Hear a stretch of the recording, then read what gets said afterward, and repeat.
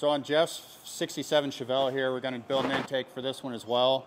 So on this car here, we have space right here, and it'd be nice and cold pulling from the radiator side here. So Jeff is taking one of those intake setups we have, cutting it down, and the same thing we did on the 58, and get it clocked and set in there. So the filter will sit in that area. I might have another filter laying around. So yeah, we got this big filter here. It needs to, I think it's going to live right down here. So we're gonna route the hose up, over, somewhere like that. It'll probably sit like this, actually.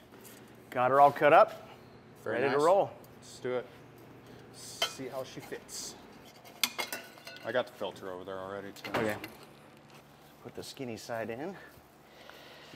So arrow's going towards. Kind of phase it kind of like that, huh?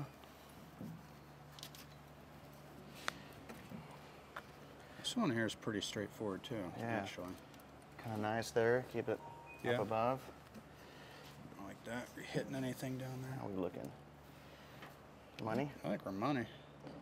So now we'll take these, hand them off to Devin. He'll TIG them up, and then we'll clean them up, paint them the satin black. Actually, both these are going to go satin black, and you won't even notice. It's going to be so nice. Sucking air in no time. Mm-hmm. Making noise. Good stuff.